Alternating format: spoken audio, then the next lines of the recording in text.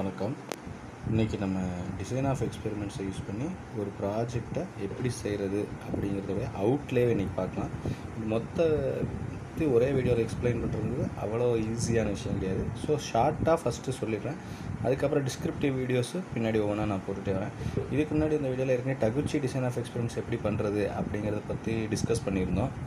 இன்றைக்கி வீடியோவில் வந்து எப்படி ஸ்டார்ட் பண்ணி எப்படி முடிக்கணும் இந்த ப்ராஜெக்டை அப்படிங்கிறத நான் சொல்லிடுறேன்.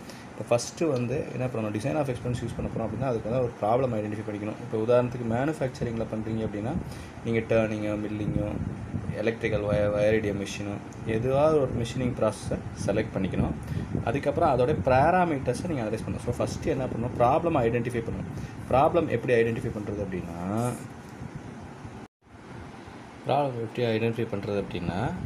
முதல்ல லிட்ரேச்சர் சர்வே நீங்கள் எடுக்கணும். லிட்ரேச்சர் சர்வேனா என்ன அப்படின்னா நிறைய ஜேர்னல்ஸை நீங்கள் எடுத்திருப்பீங்க. அந்த ஜேர்னல்ஸ்லேருந்து அவங்க என்ன ஒர்க் பண்ணியிருக்கிறாங்க அப்படிங்கிறத நம்ம பார்க்கணும். உதாரணத்துக்கு என்ன ஒர்க் பண்ணியிருக்காங்கன்னு பார்க்கணும் அப்படின்னா அவங்க வந்து யார் ஆத்தர், அவங்க இப்போ மெஷினிங் ஏரியா செலக்ட் பண்ணியிருக்காங்க, என்ன டூல் யூஸ் பண்ணியிருக்காங்க, என்ன ஒர்க் பீஸ் யூஸ் பண்ணியிருக்கிறாங்க, அப்புறம் என்னென்ன டெக்னிக்ஸ் யூஸ் பண்ணியிருக்கிறாங்க, இதெல்லாம் தான் நம்ம ஒரு லிட்ரேச்சர் சர்வேயில் பார்ப்போம். அதுக்கப்புறம் வந்து அந்த டெக்னிக்லாம் யூஸ் பண்ணி அந்த ஒர்க் பீஸ் மெட்டீரியலில் அந்த பர்டிகுலர் மெஷினிங் ப்ராசஸில் அந்த பேராமீட்டர்ஸ்லாம் செட் பண்ணி வச்சு என்னென்ன பேராமீட்டர் யூஸ் பண்ணுறாங்க அதெல்லாம் யூஸ் பண்ணால் என்ன அவுட்புட் கிடச்சது ரெஸ்பான்ஸு. உதாரணத்துக்கு அவங்களோட அப்ஜெக்டிவ் ஃபங்க்ஷனை பொறுத்து அது மாறும். அவங்க சர்ஃபேஸ் ரஃப்னஸ் யூஸ் பண்ணியிருக்கிறாங்க அப்படின்னா அந்த சர்ஃபேஸ் ரஃப்னஸில் அவங்களோட கட்டிங் பேராமீட்டர் வேரியேஷன் பண்ணனால என்ன மாதிரியான எஃபெக்ட் கிடச்சிது இதெல்லாம் ஸ்டடி பண்ணணும். இதெல்லாம் கன்க்ளூஷனு, அப்ஸ்ட்ராக்ட்டு, அப்புறம் மிஷினிங் செட்டப் இதெல்லாம் வச்சு நீங்கள் ஐடென்டிஃபை பண்ணிடலாம். இதெல்லாம் ஏன் பண்ணுறோம் அப்படின்னா ஒவ்வொரு ஆத்தரும் ஒவ்வொன்றும் சொல்லிக்கிட்டே வருவாங்க.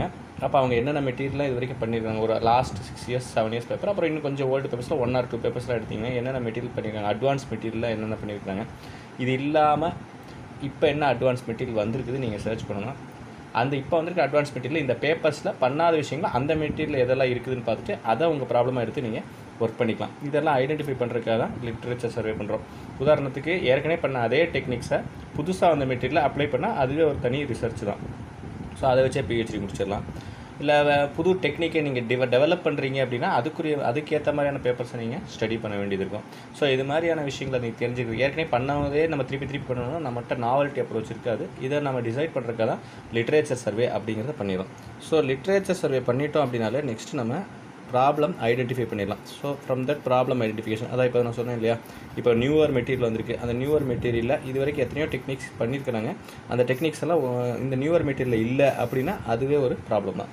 ஸோ அது மூலிமா அந்த நியூவர் மெட்டீரியலுக்கு நம்ம தேவையான சொல்யூஷன்ஸ், இப்போ cutting for good better surface ஃபினிஷுக்கு என்ன மாதிரியான கட்டிங் பேராமீட்டர் சூஸ் பண்ணலாம் அப்படிங்கிறத சொல்கிறது. அதேமாதிரி நியூவாக ஒரு மிஷின் வந்திருக்கு, இது வரைக்கும் யாருமே அந்த மிஷின் வந்து யூஸ் பண்ணல, இப்போ தான் கண்டுபிடிச்சிருக்காங்கன்னா அந்த மிஷினில் ஏற்கனவே பண்ண மெட்டீரியலுக்கே பண்ணலாம்.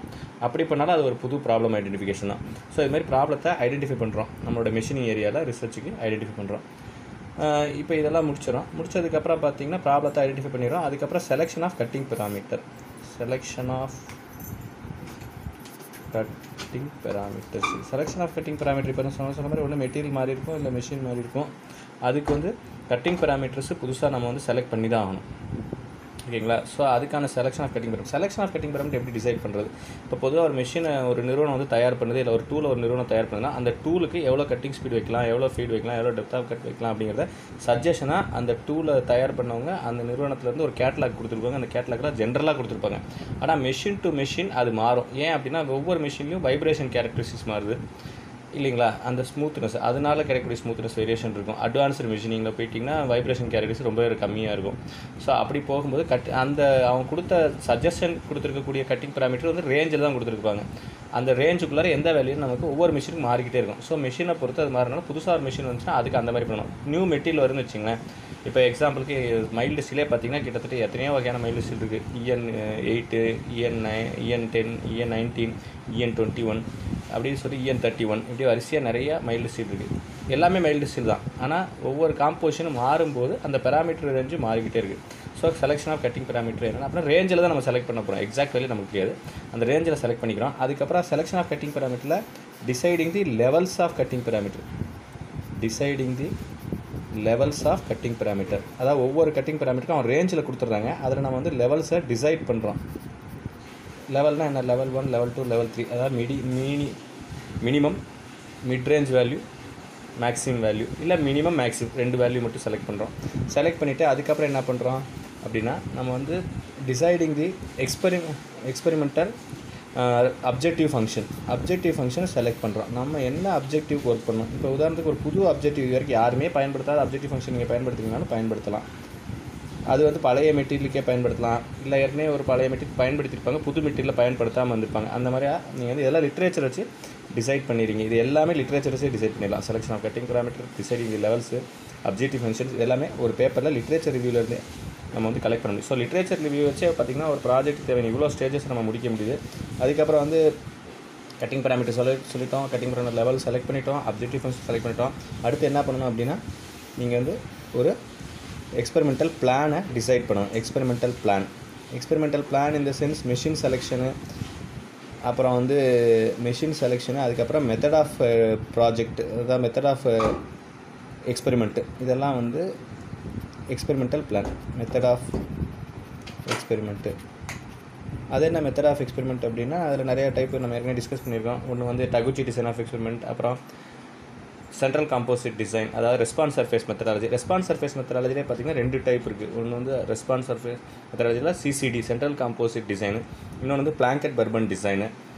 அதுக்கப்புறம் நார்மல் ஃபேக்டோரியல் டிசைன்ஸ், அது ரொம்ப ஓல்டு டெக்னிக், யாரும் இப்போ பயன்படுத்துறது கிடையாது. ஃபேக்டோரியல் டிசைன்னு சொல்லுவோம், ஃபுல் ஃபேக்டோரியல் டிசைன்னு சொல்லுவாங்க, 2 லெவல் டிசைனு, 3 லெவல் டிசைன் அப்படின்னு சொல்லிட்டு. அதோட அட்வான்ஸ் தான் உங்களுக்கு டகுச்சியே இப்போ ஓல்டர் மெத்தட் ஆகிடுச்சு. இப்போ யாரும் டகுச்சியை வந்து குறைச்சிட்டாங்க. அதுக்கு பதிலாக ரெஸ்பான்ஸ் சர்ஃபேஸ் தான் நிறைய பேர் போகிறாங்க. ரியல் டைம் வேர்ல்டில் அப்ளிகேஷன் பார்த்திங்கன்னா ரெஸ்பான்ஸ் சர்ஃபேஸ் தான் அதிகமாக போயிட்டுருக்கு. ரெஸ்பான்ஸ் சர்ஃபேஸ் இல்லாமல் நிறையா இருக்குது, ஆப்டிமல் டிசைன், இது மாதிரி நிறையா இருக்குது. நீங்கள் எப்போவுமே பார்த்தீங்கன்னா இந்த டகுச்சி டிசைன் ஆஃப் எக்ஸ்பெரிமெண்ட் இதெல்லாம் கிளியராக புரிஞ்சுக்கணும். இதெல்லாம் நம்ம ஏற்கனவே ப்ரீவியஸ் வீடியோவில் போட்டிருக்கோம். நிறைய பேர் என்ன பண்ணிடுவாங்க, அவங்களா குத்துமைப்பாக ஒரு காம்பினேஷனில் 9 எக்ஸ்பெரிமெண்ட் பண்ணிவிட்டு அதான் டகுச்சி நம்பிட்டு இருப்பாங்க. அப்படி கிடையாது. நீங்கள் டகுச்சி டிசைன் ஆஃப் எக்ஸ்பெரிமெண்ட் என்னன்னு முழுசாக தெரியும்னா இதுக்கு முன்னாடி நான் வந்து அந்த ஒரு வீடியோ போட்டிருக்கேன். அந்த வீடியோவை போய் பாருங்கள். அந்த லிங்க்கையும் நான் இது கீழே டிஸ்கிரிப்ஷனில் கொடுக்குறேன். அதை கிளிக் பண்ணி போய் அந்த வீடியோஸ் எல்லாம் பாருங்கள். அதில் டகுச்சி டிசைன் ஆஃப் எக்ஸ்பெரிமெண்ட்டாக என்னங்கிறத கொடுத்துருப்பாங்க. ஒரு 3 வீடியோ போட்டிருக்கேன், அதில் கிளியராக டிஸ்கஸ் பண்ணியிருக்கேன். ஓகேங்களா? அதே மாதிரி ரெஸ்பான்ஸ் சர்ஃபேஸ் மெத்தடாலஜி. இப்போ அதை எப்படி பண்ணணுங்கிற சொல்லி இப்போ டகுச்சி டிசைன் ஆஃப் எக்ஸ்பெரிமெண்ட் போயிடுறீங்க அப்படின்னா நீங்கள் உங்கள் இஷ்டத்துக்கு நம்ம வந்து காம்பினேஷன் நம்ம எடுக்கக்கூடாது. நீங்கள் வந்து லெவல்ஸை டிசைட் பண்ணிடணும், ஃபேக்டர்ஸை டிசைட் பண்ணிடணும். ஒவ்வொரு ஃபேக்டருக்கும் 3 லெவலோ இல்லை 2 லெவல் செட் பண்ணுறீங்க அப்படின்னா அதை நீங்கள் ஃபிக்ஸ் பண்ணிடணும். டகுச்சி டிசைன் ஆஃப் எக்ஸ்பெரிமெண்ட் பார்த்தீங்கன்னா ஆர்த்தோகனல் அரே டேபிள்னு சொல்லுவாங்க. நீங்கள் சும்மா எப்படி இருக்குன்னு தெரிஞ்சுங்கன்னா பெஸ்டர்ஃபீல்டு புக் எடுத்து பார்த்தீங்கன்னா எல்லாமே கோடட் ஃபேக்டரில் கொடுத்துருப்பாங்க. 0, 1 இல்லைனா 1, 2 அப்படிங்கிற கோடட் ஃபேக்டர் கொடுத்துருப்பாங்க. 3 லெவலாக இருந்தால் 1, 2, 3 கொடுத்துருப்பாங்க. இல்லைனா -1, 0, +1 கொடுத்துருப்பாங்க. ஒரு டேபிள் கொடுத்துருப்பாங்க. ஓகேங்களா? நீங்கள் எடுத்துக்கிற லெவல் வேல்யூஸை இந்த -1, +1, 0 இது கூட அந்த கோடட் ஃபேக்டரோட மேட்ச் பண்ணி ரெடியாக வச்சுக்கணும். வச்சுட்டு முதல் நீங்கள் என்ன டைப் ஆஃப் எக்ஸ்பெரிமெண்டேஷன் பண்ண போகிறீங்களோ அந்த டேபிளை நீங்கள் டிசைட் பண்ணிக்கணும். டகுச்சி டிசைன் ஆஃப் எக்ஸ்பெரிமெண்ட்டில் அது எப்படி டிசைட் பண்ணுறதுங்கிறது அந்த வீடியோ டிஸ்கஸ் பண்ணியிருக்கோம். நீங்கள் அதை வந்து டிசைட் பண்ணிவிட்டு அதில் உங்களோட ஆக்சுவல் வேல்யூஸை அதுக்கப்புறம் நீங்கள் அதில் மேட்ச் பண்ணி மாற்றி எழுதிக்கணும். 1க்கு பதிலாக உங்கள் வேல்யூனோ அதை எழுதிக்கணும், -1க்கு பதிலாக உங்கள் வேல்யூனோ அதை நீங்கள் மாற்றி எழுதிக்கணும், அப்புறம் 0க்கு பதிலாக என்னவோ அதை நீங்கள் வந்து மாற்றி எழுதிக்கணும். ஸோ எழுதி அவங்க டேபிளை வந்து நீங்கள் க்ரியேட் பண்ணி வச்சுட்டு அதுக்கப்புறம் வந்து ஓகேங்களா, அது மாதிரி டகுச்சி டிசைன் ஆஃப் எக்ஸ்பெரிமெண்ட் நம்ம டிசைட் பண்ணிடுறோம். அதில் நம்ம வேல்யூஸை வந்து செட் பண்ணிடுறோம். அதுக்கப்புறம் அந்த எப்படி காம்பினேஷனுங்கிறது அதில் கொடுத்துருக்கோ அந்த காம்பினேஷனுக்கு தான் நம்ம வந்து மிஷினில் போய் ரீடிங் எடுக்கணும். பேராமீட்டர் அதில் எப்படி வருதோ அந்த வேல்யூக்கு தான் மிஷினில் நீங்கள் செட் பண்ணணும். பிஃபோர் தட் நீங்கள் அந்த லெவல்ஸை செட் பண்ணுறது நீங்கள் என்ன மிஷினில் பண்ண போகிறீங்களோ அந்த மிஷினில் அவைலபிலிட்டி இருக்கான்னு பார்த்துக்கிட்டு அந்த வேல்யூ நீங்கள் வந்து செட் பண்ணிக்கணும். அதை வச்சா நீங்கள் டேபிளை க்ரியேட் பண்ணணும். டேபிளை க்ரியேட் பண்ணதுக்கப்புறம் தான் எக்ஸ்பெரிமெண்ட் பண்ணணும். மிஷினில் போய் நிறைய பேர் எக்ஸ்பெரிமெண்ட் பண்ணிவிட்டு அப்புறம் வந்து டேபிள் அவங்க போட்ட வேல்யூ போடுவாங்க. அது தப்பு. அப்படிப்பட்ட டகுச்சி டிசைன் ஆஃப் எக்ஸ்பெரிமெண்ட் கிடையாது. சரி, இப்போ டகுச்சி டிசைன் ஆஃப் எக்ஸ்பெரிமெண்ட் பண்ணிடுறோம். பண்ணதுக்கப்புறம் என்ன ஸ்டெப்பு அப்படின்னா நெக்ஸ்ட்டு வந்து நம்ம பண்ண எக்ஸ்பெரிமெண்ட்டை கரெக்டாக பண்ணியிருக்கோமா அப்படின்னு நம்ம தெரிஞ்சுக்கிறதுக்கு தான் ANOVA test of hypothesis ANOVA அப்படிங்கிறது நம்ம பண்ணுறோம். இந்த அனோவாவில் வந்து என்ன அப்படின்னா எல்லாருமே ஏற்கனவே பண்ணியிருப்பாங்க அனோவா இதே மாதிரி சிமிலர் டைப்புக்கு. அதே அனோவா நம்மளும் பண்ணுற காரணம் வந்து நம்ம பண்ணின மெத்தட் கரெக்டாக தெரிஞ்சுக்கிறது தான். ஏன்னா அவங்க சொல்லியிருப்பாங்க ஒரு டர்னிங் ஆப்ரேஷன்னா ஃபீடு வந்து அதிகமாக கான்ட்ரிபியூட் பண்ணுது, டெப்த் ஆஃப் கட் அதிகமாக கான்ட்ரிபியூட் பண்ணுது. நம்ம பண்ண எக்ஸ்பெரிமெண்ட்டில் அவங்க சொன்ன மாதிரியே வந்திருந்தால் தான் அது கரெக்ட். உதாரணத்துக்கு நிறைய டைப் ஆஃப் மைல்டு ஸ்டீல் சொன்னோம். ஏற்கனவே சொன்ன மைல்டு ஸ்டீலில் அந்த இது எப்படி வந்திருக்கோ அதே மாதிரி நமக்கு ரிசல்ட்ஸ் வரணும். அதை உறுதிப்படுத்திக்கிறத நம்ம அனுபவ போகிறோம். ரெண்டாவது வந்து நம்மளோட பர்டிகுலர் எக்ஸ்பெரிமெண்ட்டுக்கு பர்டிகுலர் வேல்யூ, அதாவது எந்த அளவுக்கு எந்தெந்த பேராமீட்ரு நம்மளுடைய அவுட்புட்டு சர்ஃபேஸ் ரஃப்னஸையோ இல்லை எம்ஆர்ஆரையோ நம்ம செலக்ட் பண்ண inputs cutting speed, depth of கட்டு இதெல்லாம் எந்த அளவுக்கு அஃபெக்ட் பண்ணுது அப்படிங்கிற எக்ஸாக்ட் ஸ்டாட்டிஸ்டிக்கல் டேட்டாவும் நமக்கு கிடைக்கிது அதுலேருந்து. ஸோ அனோவா பண்ணிடுறோம். அனோவா பண்ணதுக்கப்புறம் என்ன பண்ணுறோம் அப்படின்னா கிராஃபிக்கல் ரெப்ரசன்டேஷன்ஸை எடுக்கிறோம். கிராஃப்ஸு, இந்த கிராஃப்ஸை வச்சு என்ன பண்ணுறோம் அப்படின்னா கிராஃப்ஸை வச்சு தான் நம்ம வந்து இன்ஃபரன்ஸ் எடுக்கிறோம். இன்ஃபரன்ஸ் அப்படின்னா நம்ம கிராஃபிக்கலாக அஃபெக்ட் பண்ணுதுன்னு சொன்னோம் இல்லையா, இன்புட் பேராமீட்டர்ஸ் வந்து அவுட்புட் அஃபெக்ட் பண்ணுதுன்னு சொன்னோம். அது எப்படி அஃபெக்ட் பண்ணுது? இப்போ எக்ஸாம்பிள் கட்டிங் ஸ்பீடை இன்க்ரீஸ் பண்ணால் எம்ஆர்ஆர் இன்க்ரீஸ் ஆகுது அப்படிங்கிறது எந்த மாதிரி இன்க்ரீஸ், கிராஜுவலாக இன்க்ரீஸ் ஆகுதா, சடனாக இன்க்ரீஸ் ஆகுதா அப்படிங்கிறது கிராஃபில் கிளியராக தெரிஞ்சிடும். ஸோ இந்த கிராஃப் எல்லாம் வச்சு நம்ம அந்த இன்ஃபரன்ஸ் எல்லாம் சொல்லிடுறோம். இதெல்லாம் வச்சு தான் பின்னாடி கன்க்ளூட் பண்ண முடியும். நம்ம ஒன்று கிராஃப் வச்சு பண்ணுறோம், அதுக்கப்புறம் கிராஃபில் வச்சு பண்ணதுக்கப்புறம் அனோவா முடிச்சதுக்கப்புறம் ரெக்ரெஷன் மாடலிங் பண்ணிடுறோம். ரெக்ரெஷன் மாடலிங் பண்ணும்போது உங்களுக்கு வந்து ஒரு ஈக்குவேஷன் கிடைக்குது. இந்த ஈக்குவேஷன் எதை ரெப்ரசென்ட் பண்ணுதுன்னா, இதை பற்றி நம்ம ப்ரீவியஸ் வீடியோவில் டிஸ்கஸ் பண்ணியிருக்கோம். இந்த ஈக்குவேஷன் எதை ரெப்ரசென்ட் பண்ணுது அப்படின்னா, இந்த இன்புட் பேராமீட்டர் காம்பினேஷன் நம்ம செலக்ட் பண்ணிக்கிட்டோம். ஒரு 9 எக்ஸ்பெரிமெண்ட் பண்ணியிருக்கோம்னு வச்சுக்கோங்க. ஃபஸ்ட்டு எக்ஸ்பெரிமெண்ட் இருக்குது, சீரியல் நம்பர் 1ல் ஒரு எக்ஸ்பெரிமெண்ட் இருக்குது, அதுக்கு ஒரு அவுட்புட் வேல்யூ வருது சர்ஃபேஸ் ரஃப்னஸ். செகண்ட் எக்ஸ்பெரிமெண்ட் பண்ணும்போது அவுட்புட் வேல்யூ மாறும் இல்லைங்களா, அப்படி மாறும்போது ரெண்டுக்கும் ஒரு தொடர்பு இருக்குது. இது அதாவது இன்புட் பேராமீட்டரில் ஏதோ ஒரு வேல்யூ மாற்றுறதுனால தான் அங்கே அவுட்புட் மாறுது, இல்லை ரெண்டையுமே மாற்றும்போது மாறுது. அது மாறும்போது அந்த மாற்றத்திற்குரிய தொடர்புகளை வந்து ஒரு ஈக்குவேஷனாக மாற்றி அது கொடுத்துருது. ஸோ அப்போ இதில் என்ன சொல்லுங்கள், ரிவர்ஸில் அந்த ஈக்குவேஷன் யூஸ் பண்ண முடியும். இப்போ நீங்கள் இன்புட் வேல்யூ வந்து செய்யாத, அதாவது நம்ம ரேஞ்சு செட் பண்ணியிருக்கோம் இல்லையா, இப்போ கட்டிங் ஸ்பீடு வந்து 100லேருந்து 200 வரைக்கும் செலக்ட் பண்ணியிருக்கோம்னா நம்ம 100க்கு எக்ஸ்பெரிமெண்ட் பண்ணியிருக்கோம், 150க்கு எக்ஸ்பெரிமெண்ட் பண்ணியிருக்கோம், 200க்கு எக்ஸ்பெரிமெண்ட் பண்ணியிருக்கோம், 120 எக்ஸ்பெரிமெண்ட் பண்ணியிருக்க மாட்டோம். ஆனால் 100லேருந்து 150க்குள்ளே தான் இந்த 120 இருக்குது. அப்போ அந்த ஈக்குவேஷனில் போய் நீங்கள் 120 சப்ஸ்டியூட் பண்ணிங்கன்னா அதுக்கான சர்ஃபேஸ் ரஃப்னஸ் எவ்வளோ வருங்கிறத நம்ம ஈக்குவேஷன்லேயே ப்ரெடிக்ட் பண்ணிக்கலாம் வித்தவுட் டூயிங் த எக்ஸ்பெரிமெண்ட்டு. இதுதான் அதோடைய பெனிஃபிட்டு. ஸோ ரிக்ரெஷன் வந்து பண்ணுறதுக்கு காரணம் இதுதான். ஸோ ரிக்ரெஷன் மாடல் பண்ணிவிட்டு இதை வச்சு தான் நம்ம என்ன பண்ணுறோம், வேறு வேல்யூஸை, நம்ம செய்யாத எக்ஸ்பெரிமெண்ட் வேல்யூஸை உள்ளே வந்து சப்ஸ்டியூட் பண்ணி நம்ம எம்ஆர்ஆர் வேல்யூஸ் எல்லாம் வந்து என்னென்ன வருதுன்னு கண்டுபிடிக்க போகிறோம். அப்படி கண்டுபிடிக்கிறதுல இப்போ நம்ம எம்ஆர்ஆர் வந்து இன்க்ரீஸ்டாக வேணும், சர்ஃபேஸ் ரஃப்னஸ்னால் டிக்ரீஸ்டாக வேணும். இப்படி வேல்யூ செய்யாத எக்ஸ்பெரிமெண்ட்டோட வேல்யூலாம் சப்ஸ்டியூட் பண்ணும்போது விதின் த ரேஞ்ச் இருக்கக்கூடிய வேல்யூ, செய்யாத எக்ஸ்பெரிமெண்டல் வேல்யூஸை இன்புட் பேராமீட்டர் வேல்யூ செய்யாது இருக்குங்களா, அதெல்லாம் நம்ம சப்ஸ்டியூட் பண்ணி பார்க்குறோம் அந்த ரெக்ரெஷன் ஈக்குவேஷனில். அப்படி சப்ஸ்டியூட் பண்ணி பார்க்கும்போது சர்ஃபேஸ் ரஃப்னஸ் வேல்யூ நமக்கு கிடைக்கும்.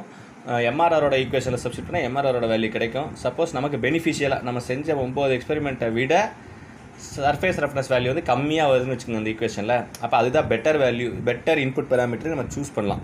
ஓகேங்களா?